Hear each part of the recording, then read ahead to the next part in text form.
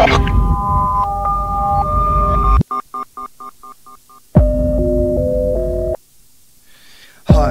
the herald angel sings out in the dark of night for me to stop choking a skylark. Alright, but if a dog's bite lets blood, well, he can fetch a dead bird like a spud in the mud.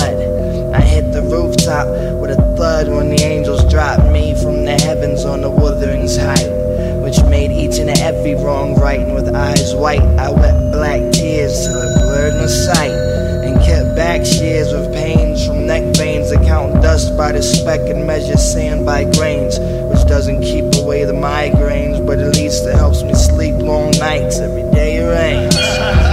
Because the wailing of the trains past the moors is like ghosts trailing in chains through locked doors, specters who've been wrecked with lock jaws, and the sheets are rocks and gauze, and the streets are crawls on all fours. Here's the rubbing the dirt and the bed sores, and praying on broken knees to either versions of whores, whatever you please, only to appease the man upstairs if he cares, if he's holding your hand up. It might get chopped off a lot